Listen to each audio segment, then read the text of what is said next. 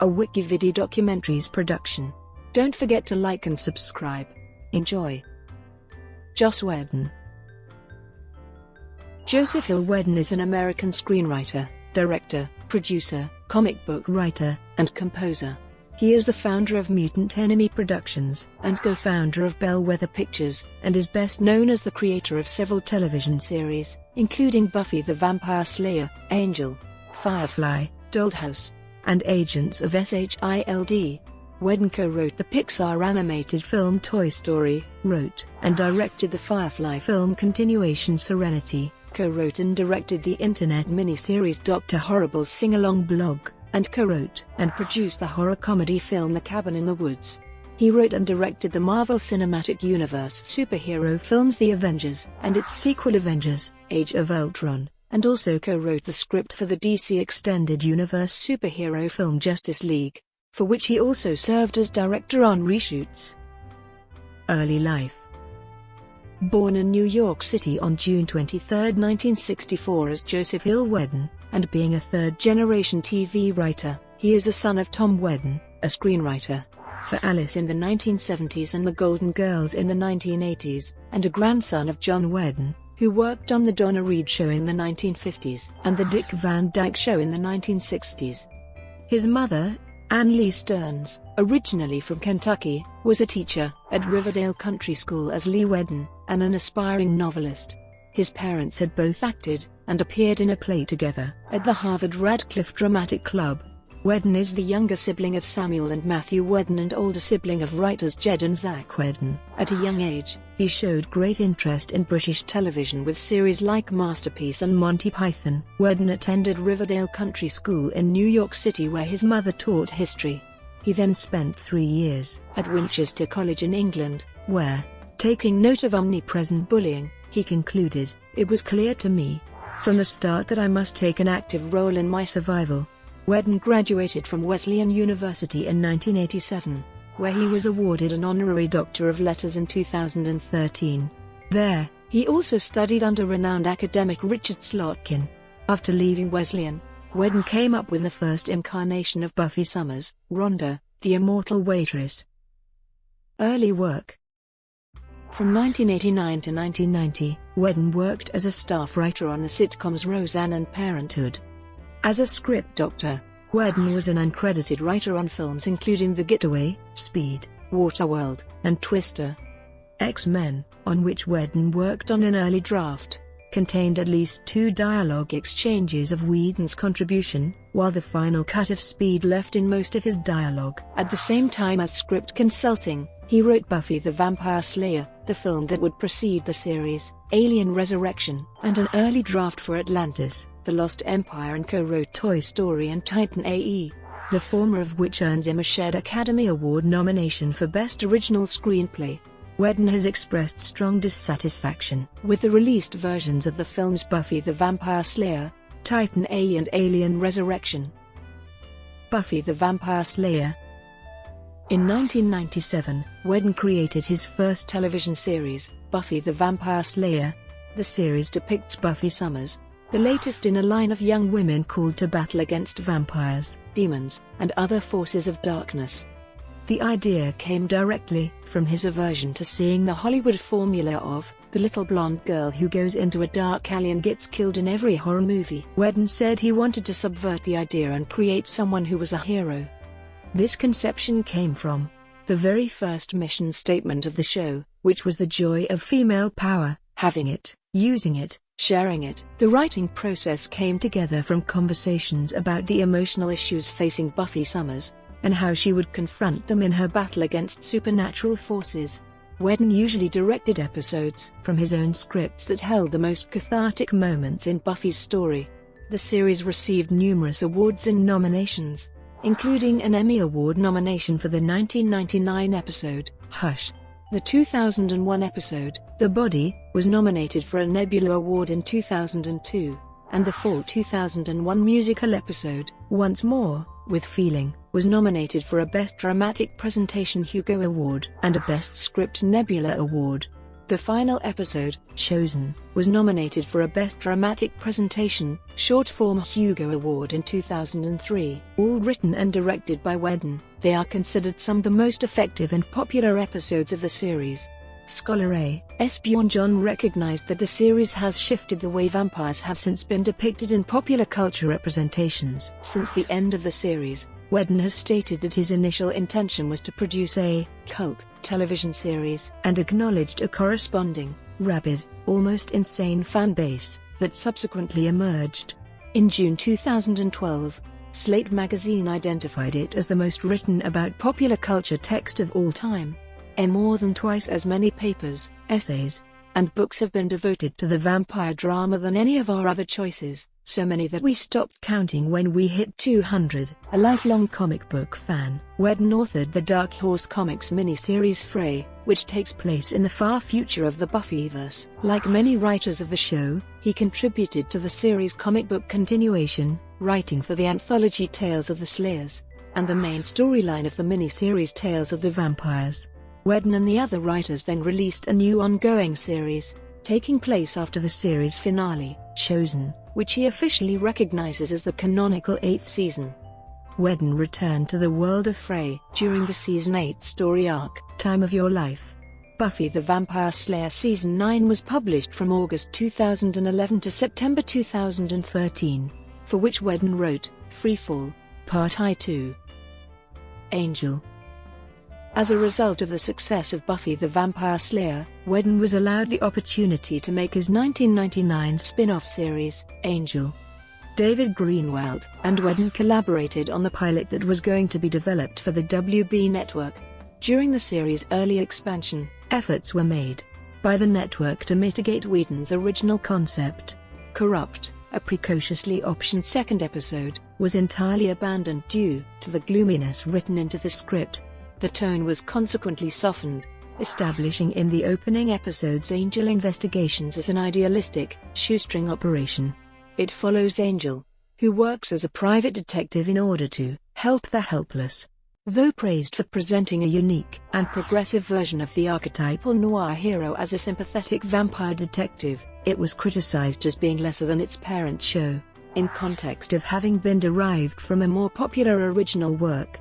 Despite this, it won a Saturn Award for Best Network TV Series, and the 3 episodes, Waiting in the Wings, Smile Time, and Not Fade Away, were nominated for Hugo Awards for Best Dramatic Presentation, Short Form in 2003 and 2005. The WB network announced on February 13, 2004 that Angel would not be brought back for a 6th season. Whedon said of the cancellation, "I believe the reason Angel had trouble on the WB was that it was the only show on the network that wasn't trying to be Buffy. It was a show about grown-ups." An official continuation of the story came rather in the form of a comic book series. Following the successful 8th season of Buffy the Vampire Slayer, IDW Publishing approached Whedon about similarly producing a canonical 6th season for Angel. After the fall, released 17 issues written by Whedon and Brian Lynch. Firefly. Whedon followed Angel with the space western Firefly, starring Nathan Fillion, Gina Torres, Alan Tudyk, Morena Baccarin, Adam Baldwin, Jewel Staite, Sean Maher, Samig Lau, and Ron Glass. Set in the year 2517, Firefly explores the lives of the people who, on the outskirts of society, make their living as the crew of Serenity, a Firefly-class spaceship. The series' original concept progressed after Whedon read The Killer Angels, a book on the Battle of Gettysburg, and watched Outlaw Star, a space western anime that first aired in 1998. An ever-present element was Whedon's injection of anti-totalitarianism, writing into the show a historical analogy of the Battle of Gettysburg, the Battle of Serenity Valley. The beaten soldiers were called browncoats, after the brown dusters they wore as their uniforms. Whedon said, "I wanted to play with that classic notion of the frontier, not the people who made history, but the people history stepped on, the people for whom every act is the creation of civilization." Firefly was written as a serious character study, encompassing what Whedon called life when it's hard, and in elaboration was about 9 people looking into the blackness of space and seeing 9 different things. The fusion of American frontier and outer space motifs was not well received by critics, and despite critical praise in other aspects, the show had an average of 4.7 million viewers at the time and was ranked 98th in Nielsen ratings, which led to the series' cancellation by Fox. Whedon took to Universal Pictures as a means of achieving a continuation of the story. Following Firefly was Serenity, a follow-up film taking place after the events of the final episode. This developed into a franchise that led to graphic novels, books, and other media. New Scientist magazine held a poll in 2005 to find the world's best space sci-fi ever, in which Firefly and Serenity took first and second place, respectively. Since its cancellation, the series has attained cult status. Marvel Comics. In 2004, Whedon created the comic book line Astonishing X-Men. He finished his 24-issue run in 2008 and then handed over the writing reins to Warren Ellis. One storyline from this comic, the notion of a cure for mutation being found, was also an element in the third X-Men film, X-Men: The Last Stand. In February 2009, Astonishing X-Men, which depicted the return of Colossus to the title, and concluded Whedon's first story arc, was named by readers as 5 in Marvel's top 70 comics of all time. Taking over after series creator Brian K. Vaughan completed his run, Whedon became the second writer of the Marvel comic runaways, having already been a committed reader. He had a letter published in the first volume, which was included in the Volume 1 hardcover edition. He also wrote short pieces for Stan Lee Meets Spider-Man and Giant Size Astonishing X-Men, and was the subject of an issue of Marvel Spotlight. As part of a panel of writers, he contributed to Marvel Comics' Civil War crossover event, lending advice in how to tell the story and how to end it. In March 2016, Whedon contributed a story for the 75th anniversary issue of Captain America, Sam Wilson, with Astonishing X-Men collaborator John Cassidy. Whedon introduced several new characters into the Marvel Universe such as the villain Sword, X-Men Ruth, Blindfold, Aldine, and Hisako, Armor, Ichiki, Runaway Clara Prast, and Special Agent Abigail Brand along with SWORD, the organization she commands. Serenity. After Universal Pictures acquired the film and distribution rights from Fox, Whedon started writing the screenplay for Serenity, transforming the series into a film, he says. Was the hardest piece of writing I've ever done. It had to be self-contained and work as a movie, which meant I had to cope with problems like introducing 9 main characters who'd already met. The script was based on unused story ideas for Firefly's unfilmed second season. On writing the dialogue, Whedon felt that part of it came from getting to invent the language, which, once I had, reads like a kind of poetry. The narrative centers on Captain Malcolm Reynolds as the hero, accompanied by River Tam acting as the catalyst for what he does. The score was composed by David Newman, and according to Whedon was intended to de-glorify space, to feel the intimacy of being on a ship as opposed to the grandeur. He used 2 long Steadicam shots for several minutes of the film's opening sequence to establish a sense of safety in space. In 2006, it won a Hugo Award for Best Dramatic Presentation, Long Form. The elements of science fiction that Whedon wanted to convey were essentially different in kind, and held a sort of grittiness and realism, which he said, together, get the most exciting kind of filmmaking. Like Firefly, the film contained a statement on individual liberty. Critic Roger Ebert observed, like Brave New World in 1984, the movie plays like a critique of contemporary society, with the Alliance as big brother, enemy of discontent. The film received the 2005 Nebula Award for Best Script, the 2006 Prometheus Special Award, and was voted the best sci-fi movie of all time in a poll set up by SFX magazine. There have since been multiple rumors regarding sequel possibilities. The limited 3-issue comic book series called Serenity, Those Left Behind, the story of which was written by Whedon, was released in 2005 as a tie-in to Serenity, set between Firefly and the film. It was intended to connect the 2 storylines. Serenity, Better Days also spanned 3 issues, and was written by Whedon and Brett Matthews. Whedon later co-wrote The Shepherd's Tale with his half-brother Zach. Freelance directing and The Sugar Shock. As a guest director, he contributed to 2007 episodes of The Office and a 2010 episode of Glee. Denoting this period, Whedon has said, "I had free time, but I'm pretty sure my career was on the skids."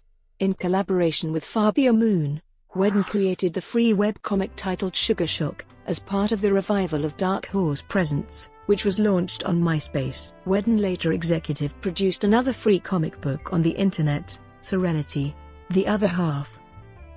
Dr. Horrible's sing-along blog. As a response to the 2007-08 Writers Guild of America strike, Whedon directed, co-wrote and produced Dr. Horrible's sing-along blog. It tells the story of Dr. Horrible, an aspiring supervillain, who shares a love interest in a girl named Penny with his nemesis, Captain Hammer. To Whedon, the miniseries was a project of love, an accomplishment that from their excitement would be embellished with passion and ridiculousness. His half-brothers Zach and Jed and sister-in-law Marissa Tancharoen share the other writing credits. Whedon said it was a glorious surprise to him to discover how well they worked together.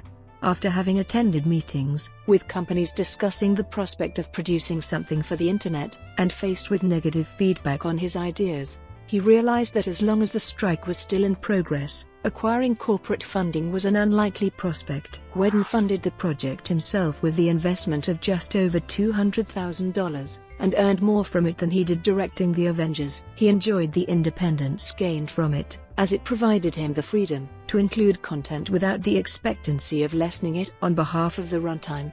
He and Jed composed the music, parts of which were influenced by Stephen Sondheim.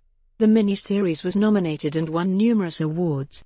Whedon was awarded Best Directing and Best Writing for a comedy web series at the Streamy Awards, a Hugo Award for Best Dramatic Presentation, Short Form, and a Creative Arts Emmy Award in 2009. Dollhouse. In 2009, Whedon created his fourth television series Dollhouse, and explored themes throughout the show that were initially present in an unproduced spec script of his called Afterlife. The series follows Echo, whose brain is programmed to accomplish various assignments on her journey towards self-awareness.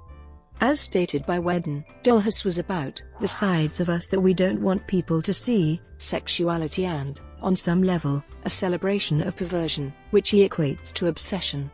The thing that makes people passionate and interesting and worthy. Despite low ratings in its first season, the series was renewed for a second and final season. The reason for the renewal given by Fox's president of entertainment was to avoid any backlash that would have resulted from its cancellation.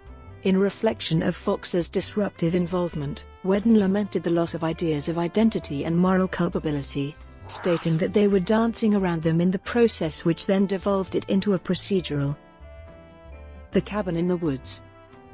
Whedon co-wrote and produced a horror comedy film titled The Cabin in the Woods with director Drew Goddard, which finished production in 2009. Whedon and Goddard both intended to make a film that concerned horror movies while still preserving the fun and frightening elements necessary to itself be a horror film.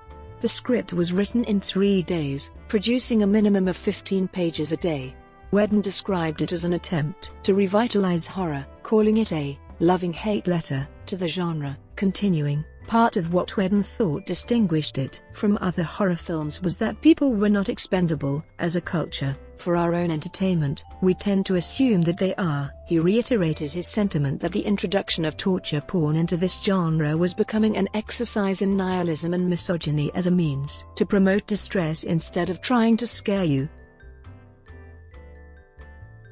Brought to you by WikiVidi Documentaries. Would you like